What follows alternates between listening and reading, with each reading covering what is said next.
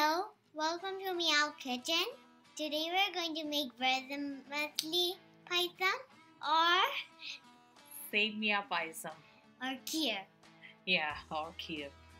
That is 1.5 cups of roasted vermicelli, 2 tablespoons ghee,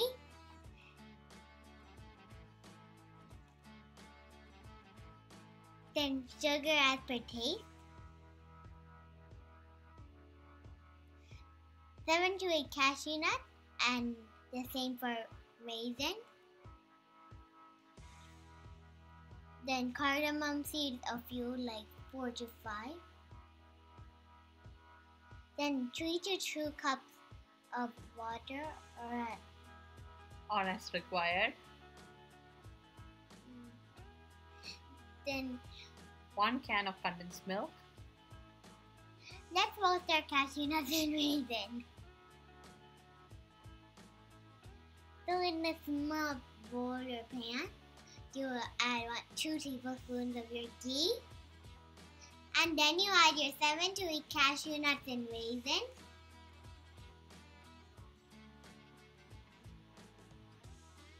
And you know when the raisins are ready, when it puffs up into like a ball.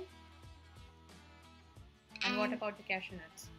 That's They turn golden brown in color. correct.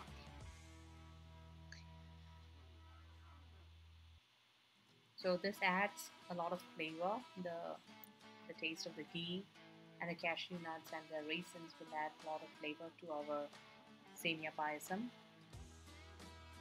And we usually keep it ready so that we can add it in the end. And when you add it, it should be cold, not hot. It's alright if it's hot, but first things done, then you can just concentrate on the payasam. So, and it's ready. So in a Deep, pan, a deep pot and vessel. add 2 to 3 cups of water and let it boil And why are we boiling the water? so we can cook our vermicelli. Yeah. So some people cook vermicelli in milk. Since we are using condensed milk, we can boil the water and cook the vermicelli using water. Yeah. And the water is boiled, and now let's add the vermicelli. And that is only 1.5 cups. Yeah, because this quantity is sufficient for 3 to 4 people. And if you want, if you have more people at home, then definitely increase the quantity of all the ingredients that we are adding in this recipe. And we're going to add 1 more cup of water because we both feel like it should have more to cook. Yeah, because I feel that the vermicelli is not that cooked, so adding more water. So I'm adding 1 cup of water.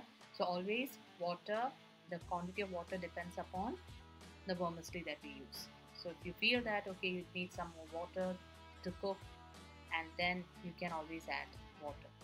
And when you cook this, the vermicelli should be like roasted, and if it didn't, there'll be starch and it'll be sticky, so you don't want that to happen. That's a very good point.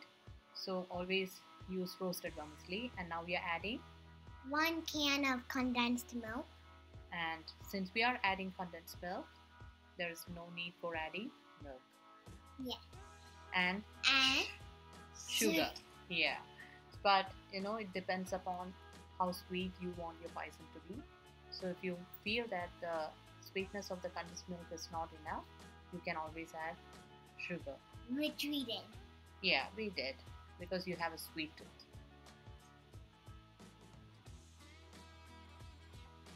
And we can see that the payasam is getting ready, and You have to add your cardamom seeds for lots of flavor. yeah, that's true. And we love the flavor of cardamom. It's delicious. So now we have to add our roasted cashew nuts and raisin with the ghee.